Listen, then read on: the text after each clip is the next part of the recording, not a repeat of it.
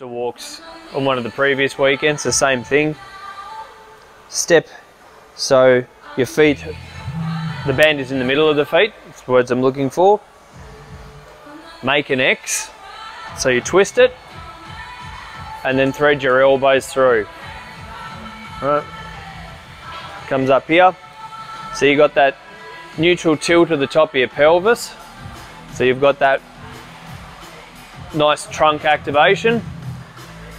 Hips are under the shoulders. Keep the legs straight as you take your step forward out against the band.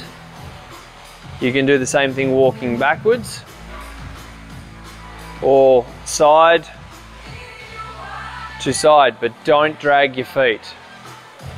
The common thing with this is people will bend and go through here. You lose all that trunk out of it. Keep up tall and keep that tilt. When you are confident enough with it, is you can start turning in directions as well, which works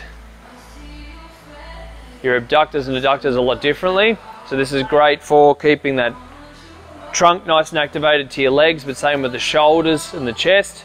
And it's really working on the hip stabilizers here, so around your glute medius and your TFL.